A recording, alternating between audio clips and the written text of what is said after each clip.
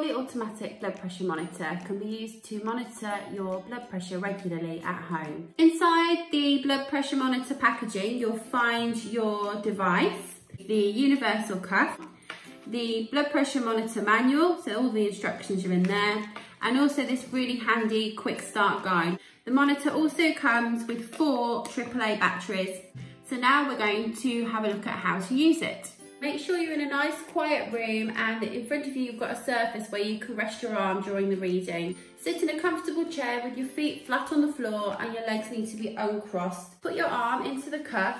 Now make sure that you remove any thick clothing beforehand and any jewellery from around the testing arm. Keep the cable pointing downwards toward your little finger and wrap the cuff snugly around the top of your arm. You need to have about 2 finger gap between the crook of your arm and the bottom of the cuff, and make sure you can fit an index finger between the cuff and your skin. Place your hand on the table in front of you with your palm facing upwards. You'll feel the cuff start to inflate immediately, and once the reading has been done, it will click and start to deflate and your reading will be displayed here on the screen. So to start the reading, just press start stop while the monitor's switched off, and off you go.